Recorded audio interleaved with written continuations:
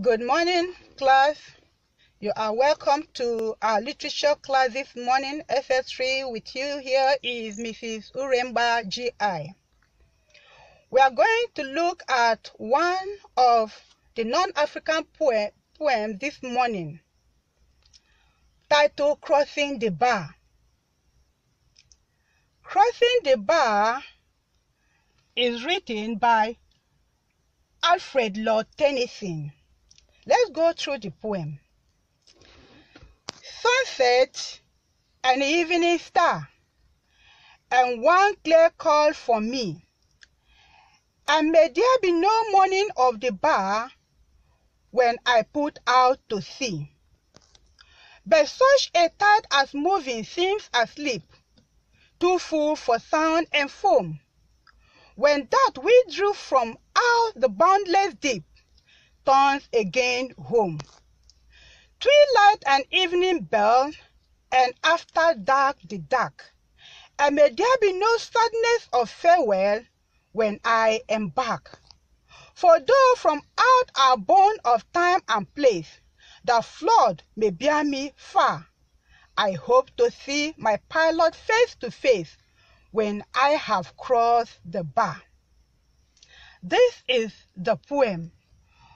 But before we go into the analysis, we need to know a little about the poet.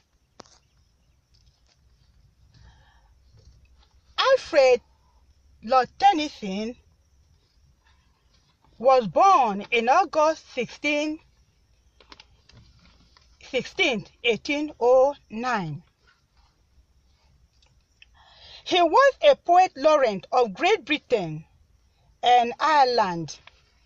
He excelled at short lyrics such as Break, Break, Break, Break, Tears, Idle Tears, and Crossing the Bar. Most of his poems were based on classical mythological themes such as Ulysses.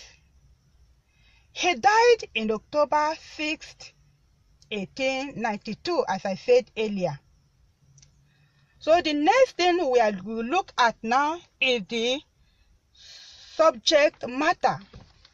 The subject matter of this poem. The poem Crossing the Bar is philosophical. It is a poem that meditates on death. The poet, through a careful use of metaphor, exhibits his mindset towards death. He accepts the transition from life to death with a cool and composed manner. The poem contains 4 stanzas of 4 lines each with an AB rhyme scheme. The poem makes use of metaphor of a sailor crossing the sandbar between the tidal area and the sea to present a human being passing from life to existence beyond death. Now, having known this, we are going to look at the line-by-line analysis of this poem. In line 1 to 4, which is the first stanza, we see highlights like the temporal setting of the poem, the awareness of the one clear call, an indication of end of period. The temporal setting of this poem is Victorian England. It is also the evening hour when the sun is setting.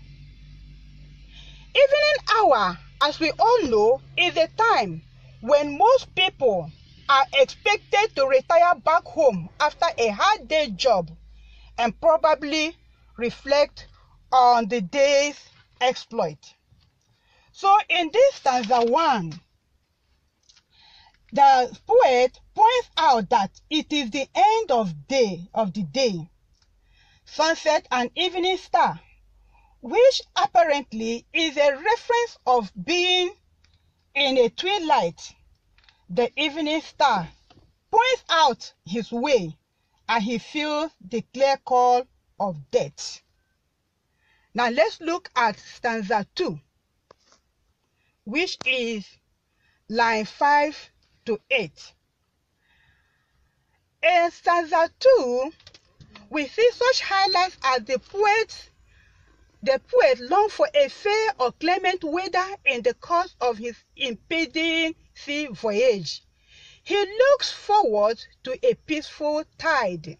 That will be seen in line 3.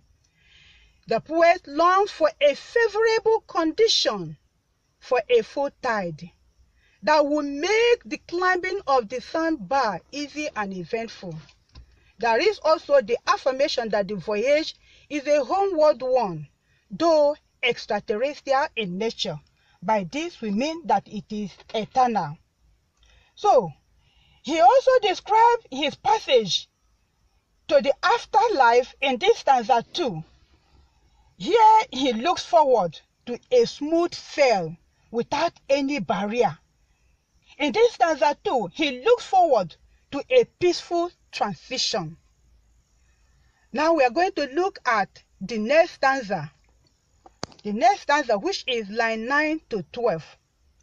Line 9 to 12, we can bring them together. The third and the fourth line can be brought together.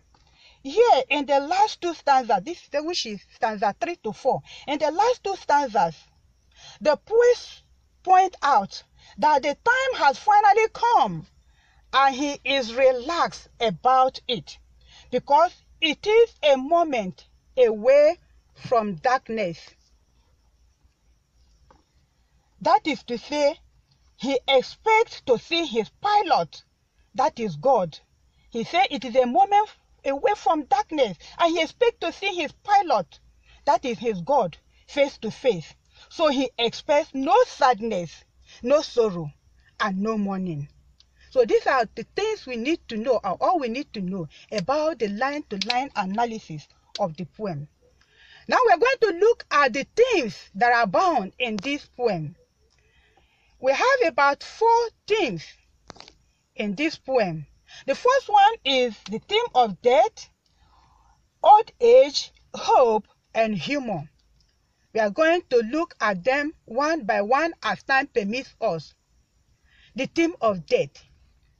It is about someone realizing the approach of his death. We all know that death will enable one to see his God face to face if he has done well while on earth. So the poet here was of the opinion, or was pessimistic, that his death will enable him to see his God face to face. That's his pilot.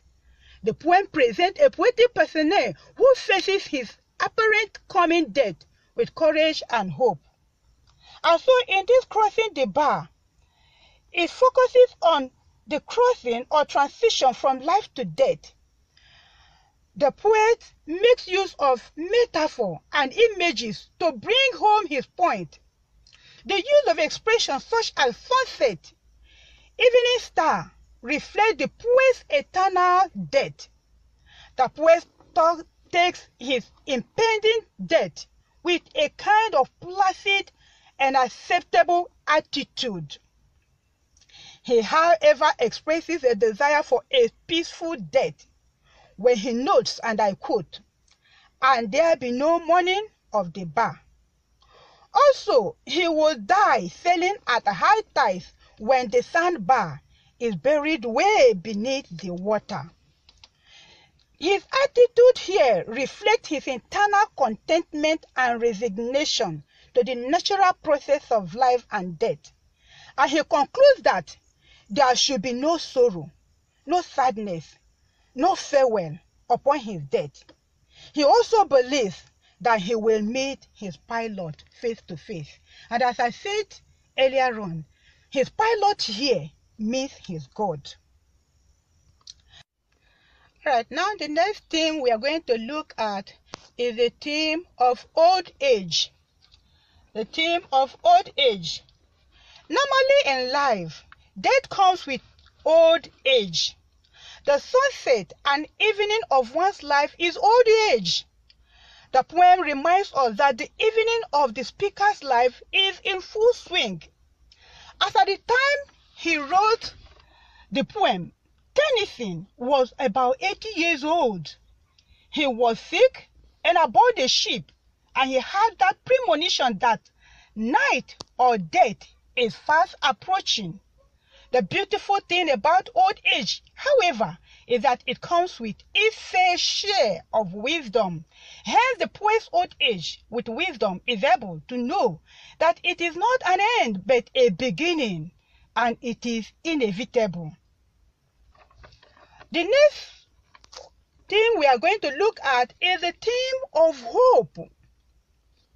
The poet hopes that his approaching death will not be attended by any form of agitation or pain, and that is in stanza 4. He hopes that his death will be a relatively peaceful one. He preaches a calm acceptance of death and dying, since they are inevitable. Some people today, when they are about dying, they are crying. He approaches his own death with hope, because he was optimistic that he was going to meet his pilot face to face. That is his God. The next thing we are to talk about is the theme of humor. But because of time, we are going to skip that and encourage us to read it up in your exam focus. Therefore, we are going straight to look at the structure of the poem. The structure of the poem. Structurally, as I said before now, the poem is of a 16 lines, and it is divided into 4 stanzas. The first and the third stanzas are linked. They have a few devices in common, both beginning with reference to time, which are actually figurative. The rhyme scheme is an alternate rhyme scheme of AB, AB, CD, CD, EF, EF, and GA, GA. The length of the poem, however, varies. We're going to look at the language and the style. The language and the style. The poet made use of the following poetic devices. The first one there is the metaphor, which is a direct comparison of two things. The poem is one long metaphor that offers a meditation on the inevitability of death. Reading the poem, one would think that the journey in question is on a proposed sea voyage. A close reading reveals that it is to the land of death. It is the land of the dead and not actually on any proposed sea voyage. Phrases and ideas in the poem are used metaphorically. The idea of sunset and evening stars refers to old age. And I quote, twilight in line 9 also has the same metaphorical meaning. Evening bell also suggests the fact that the time is up. After the evening bell comes dark is a metaphor meaning death. The second device used here is the symbolism. Some of the instances of metaphorical representation in the poem is also symbolically relevant. They are symbolically relevant. Such ones include sunset, evening, and twilight. They are symbolic of both the poetic personage's old age as well as imminent death. The dark in line 10 is symbolic of death. The bar that the poets look forward to crossing is what divides life and death. The third poetic devices, as can be seen in this poem, is personification. Mourning of the bar is used. The bar does not mourn. That is, mourning here means crying. The bar does not mourn. It does not have life. Another one is, but such a tide as moving seems asleep. It's only living things that sleep. This is sleep here. Tide here is personified. The flood that bears me far is a metaphor. Another devices that can be seen here is repetition. There's a repetition in evening. Others are anaphoric in nature. When in lines 4, 7, 12, and 16, which is used to emphasize the inevitability of death, when there is repeated severally, and it is used to emphasize the inevitability of death. This brings us to the end of the lesson. Remember the topic, Crossing the Bar by Lord Tennyson.